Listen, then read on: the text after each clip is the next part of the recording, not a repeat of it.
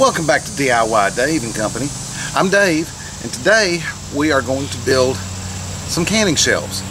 I don't know if you've done any canning or having to deal with any of that, but it's really hard to find a pre-made shelf that fits right where you want it and is made for the size cans. What I'm going to do today is I'm going to create a custom-made shelf specifically designed to hold quart-sized jars. Although Laura doesn't tend to can in quarts because they're heavier to pick up, and with her MG she has trouble picking them up, but sometimes we do. But either way, it'll be a more compact shelf. We can get more up there. The pint jars will fit, the half pint jars will fit, the quart jars will fit. Basically, it'll be perfect for any size jar that she decides to use. So the space I've got, I can fit a 7-foot tall, 4-foot wide shelf.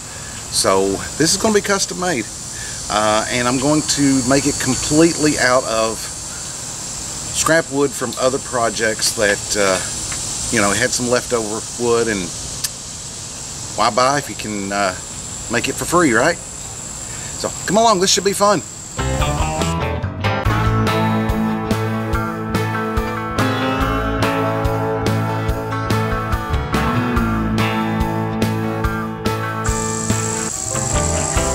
Okay, to start with, I had some shelves that were left over from a previous project. Believe it or not, these are exactly 4 feet long. Now, I am going to have to trim off some. We'll use that as our braces for the shelves, and that accounts for the width of the slats to hold the shelf up. I've also got some 8-foot long 2x4s. What I'm going to do is I'm going to obviously cut these off a foot because they are a foot too long, and then I'm going to split them right down the middle. We'll have some 2x2 shelf slats to put this all together, and then we of course have to account for the width, which is 2 inches on each side. So that's the reason I'm going to cut the shelf boards off 4 inches. I'm going to divide those 4 inches by 2, and that way I can use each of those to hold up the shelves. So, here we go.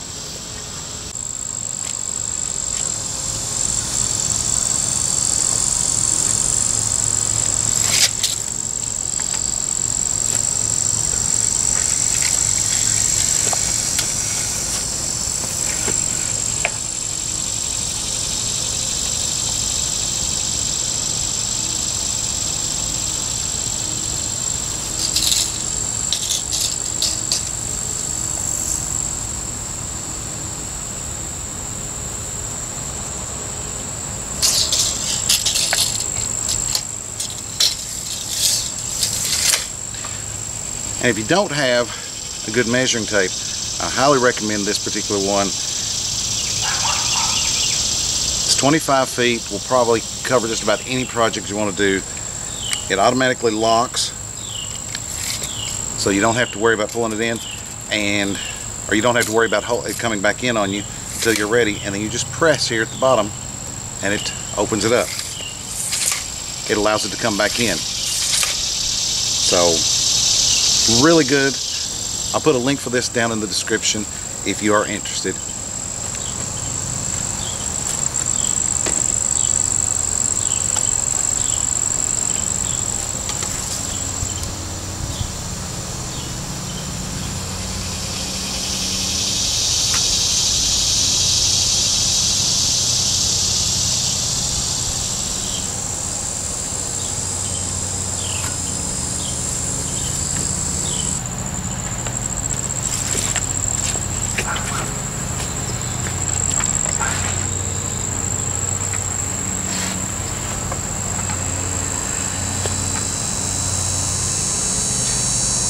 I don't know if you can see this, but if you line this up with the little 0 right here with your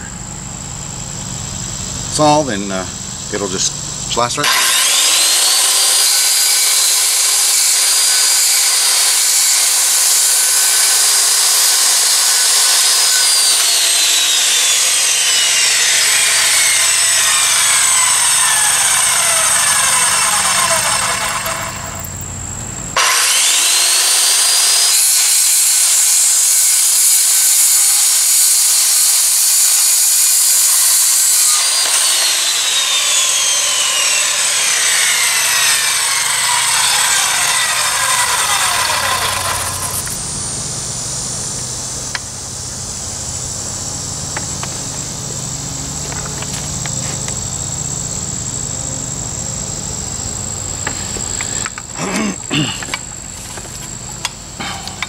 Not sure if you can see this or not, but on your circular saw you have these marks that'll tell you how far in you are.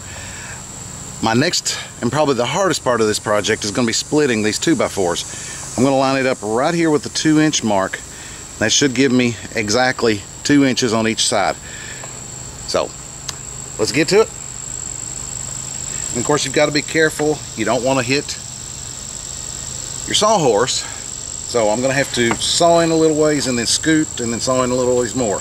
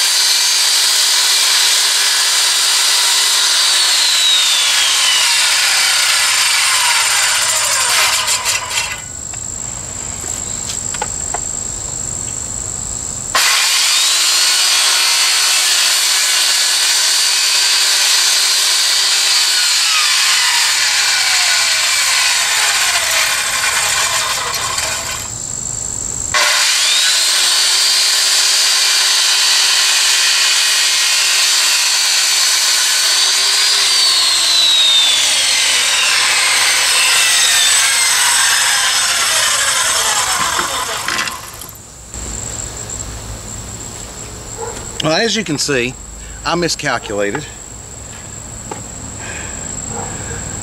2x4s are not really 2x4. They are 2x3.5. So obviously I've got a 2-inch board and I've got a 1.5-inch board. But guess what? I'm not real worried about that. This is a custom-made shelf. It's not going in for any beauty contests or anything, so still make this work. Not a problem. So now we just get to do the same thing to the second board. Let's go ahead and set this one over out of the way, I think.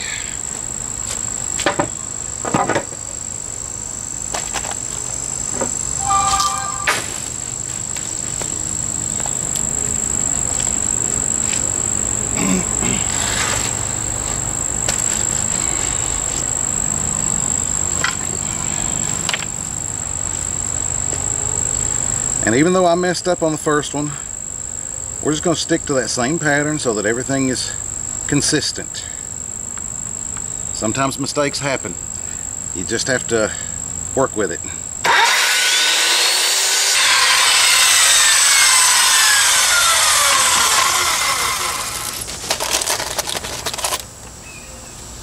Alright, so now we've got our shelf stands.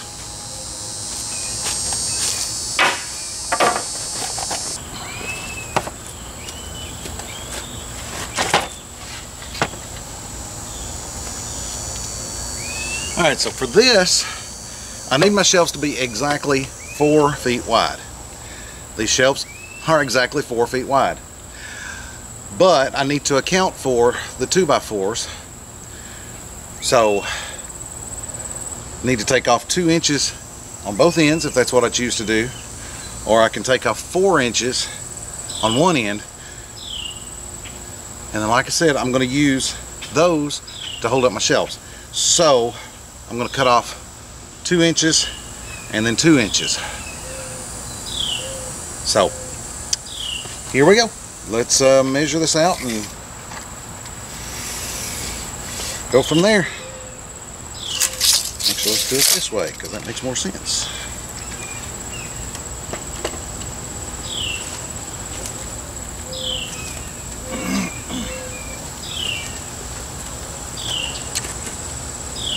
So 2 inches and 4 inches.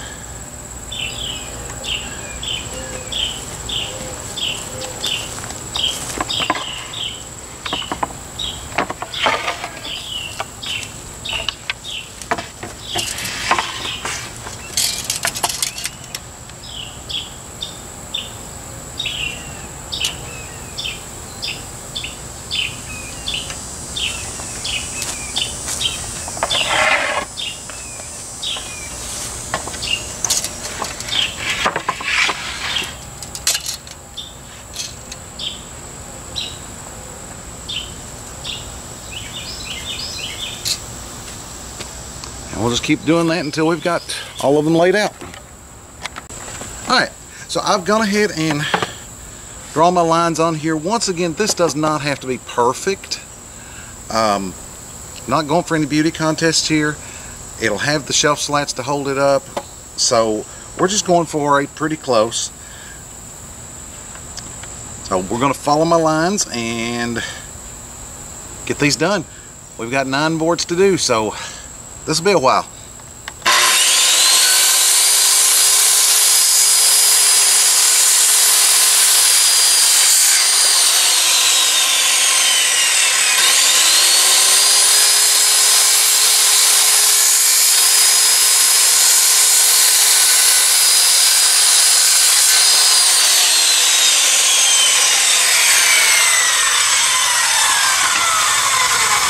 One down, 8 to go.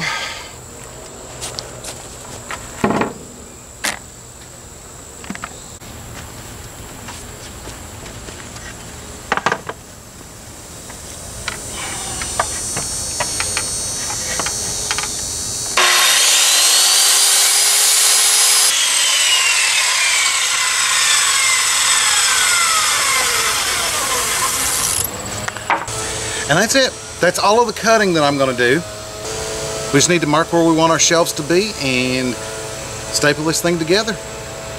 And we'll be done. Easy peasy. Alright, I know that I don't normally go into these things with a plan, but today, with this shelf needing to be an exact fit to where we're wanting it, I drew out a plan. Yeah, it's just a rough sketch. But it gives me an idea of what I'm doing. Like I said earlier, we're mainly going to do quart-sized jars, and from the bottom of the shelf to the next bottom of the shelf, I need 8.5 inches. So you got to figure that shelf width in there when you're trying to figure out what size shelves you're needing. The bottom, obviously with the first shelf slat, I need 2 inches for one of these. Slide right in or sit right at the bottom, and then the first shelf will sit on it. So I need 2 inches from there, and then the bottom of that one to the next one, I'm going to do 14.5 inches. Why? Because that's a great place for me to store the pressure cooker and the water bath, and the size that we've got, 14.5, will give us room to slide it right in there, and should be out of the way. And then every other shelf is going to be 8.5 from the bottom of the shelf to the bottom of the next shelf. So it's not 8.5 between the two shelves, it's 8.5 from the bottom of the shelf to the bottom of the shelf. So I can go through here and I can put lines telling me exactly where to put these things. because I'm wanting this to be the bottom. So here we go. So the first mark is going to be 2 inches,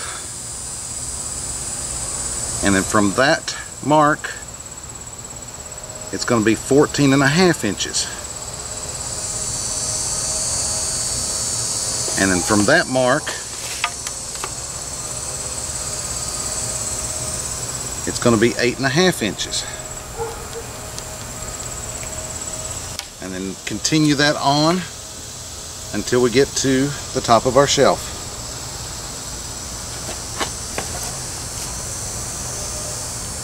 So you measure from that mark to where you want the bottom of the next shelf to be. So from that mark to that mark, 8.5. Now if you only do pint-sized jars, measure the jar, figure out how much space you need between, and do your shelves that width. I'm choosing to do it big enough to put a quart jar in there, because sometimes we do use quart jars. So there is a little bit of wasted space if we're only doing pint jars, but this will fulfill almost all of our needs. Any size jar will fit here.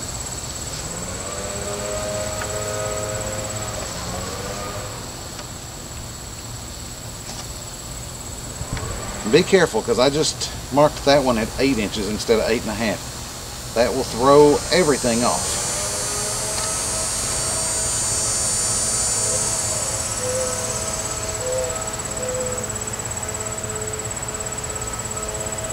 And I know if you are calculating in your head, this is going to leave a little bit of space at the top.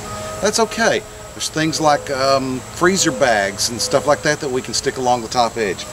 But I'm going to keep working on this, and I'll be back in just a few minutes.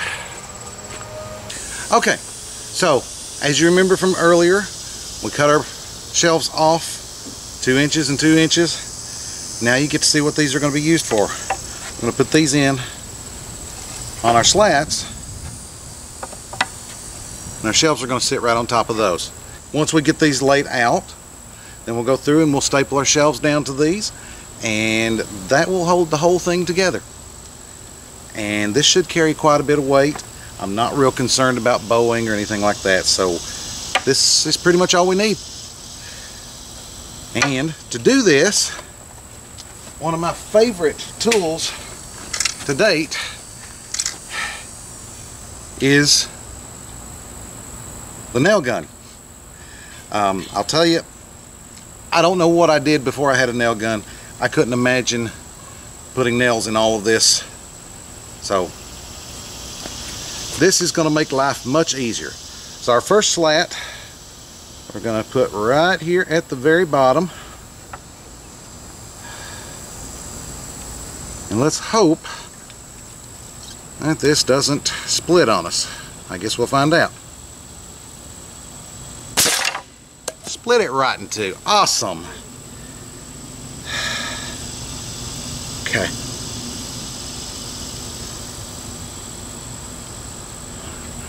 We'll stop recording now.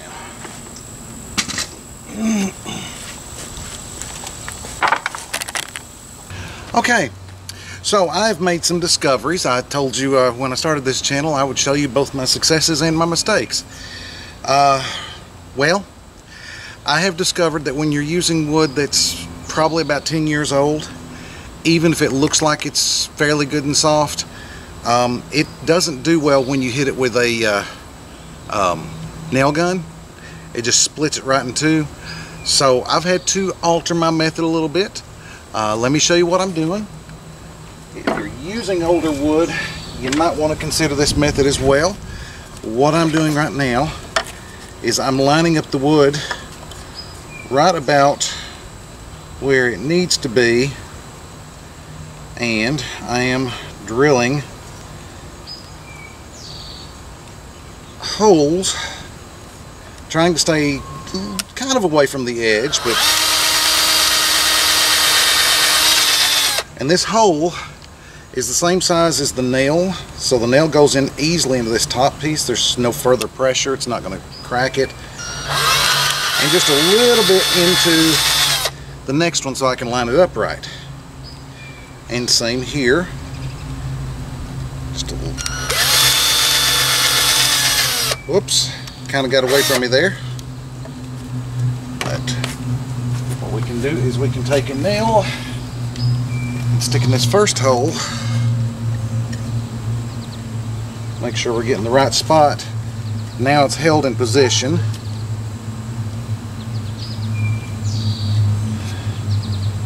And then I can drill the next one.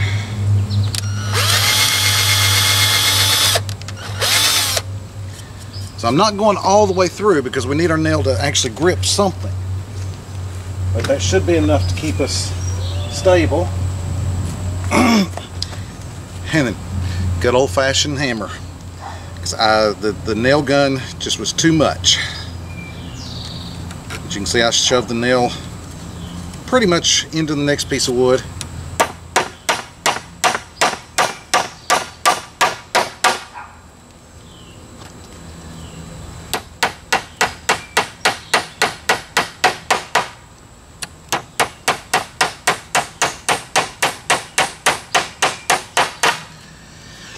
So this is going to take a little bit longer, but it's worth it to use the scrap wood rather than having to go buy new wood. So I'm going to finish this up and I'll show you the results in just a few minutes.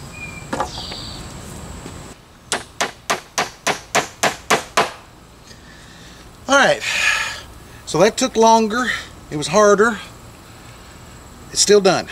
Got my 14.5 inch section, 8.5, 8.5, 8.5.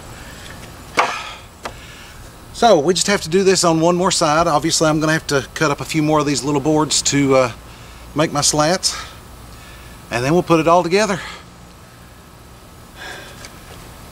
Okay, I've got my slats to put the shelves on, and I have discovered I can get away with using the nail gun for putting the shelves in, because I'm nailing into the cut edge of these and kind of going at an angle, so it's actually going into the legs as well.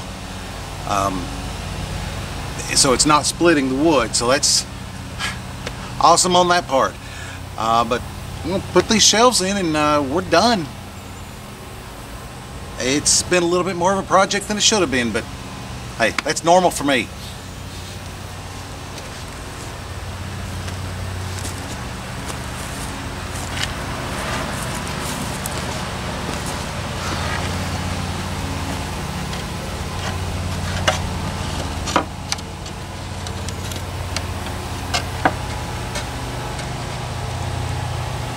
And as you can see, things probably are not perfect. If you were looking for perfect, you're on the wrong channel. I don't do perfect. Perfect takes too long, costs too much. And what I have found, you can make imperfect work. And that's all I need, is I need it to work.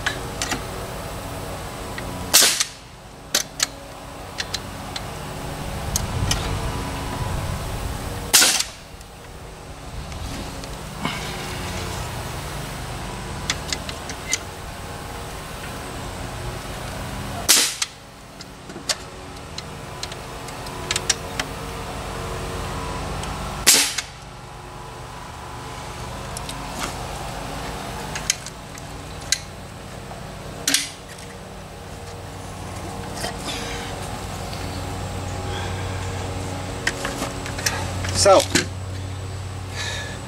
as you can see, once I get all these shelves in here, this is probably going to be one of the most stable shelves you've ever seen. Alright, I'm going to put the rest of these shelves in and check back with you in a minute. Well, there we have it. My shelves for canning are done. We'll be able to organize some of our jars. Instead of having them sitting around on counters everywhere and stacked up in the floor, we can now put them up on shelves and they'll be safe. Like I said earlier, we could put some slats in here for support. I don't think we'll need it. Since we're only doing one layer of cans, these are not going to get too terribly heavy. I think 4 foot of shelving will be able to support it. All in all, this should have taken about an hour and a half, 2 hours. It took me a little bit longer because of the issues I had with the board splitting, but I'm pretty pleased. I'll probably, since it's so tall, we'll probably want to support it against the, put a brace or two against the wall to keep it from tilting over. Are my shelves perfectly level? Probably not, but they're gonna hold the cans. I mean, they're close enough.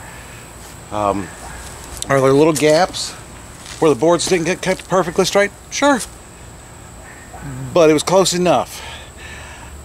If I were putting this in my living room, yeah, we'd work a little harder to get it perfect. Putting it down in my pantry down in the basement, not worried about it. It's functional, and that's what's important. So, if you're looking at building a shelf to put your canning on, this was a great method to do. If you have any questions, just ask them down in the comments, and I'll try to get back with you as soon as I can. I hope you've enjoyed this. I hope it's been helpful. Don't forget, if you like this video, be sure to click the like button and also click the subscribe so you'll see any of the other crazy things I get into, any of the other crazy projects that I decide to build. Could be entertaining, could be helpful. Either way, hope to see you next time right here on DIY Dave and Company. Y'all have a great day.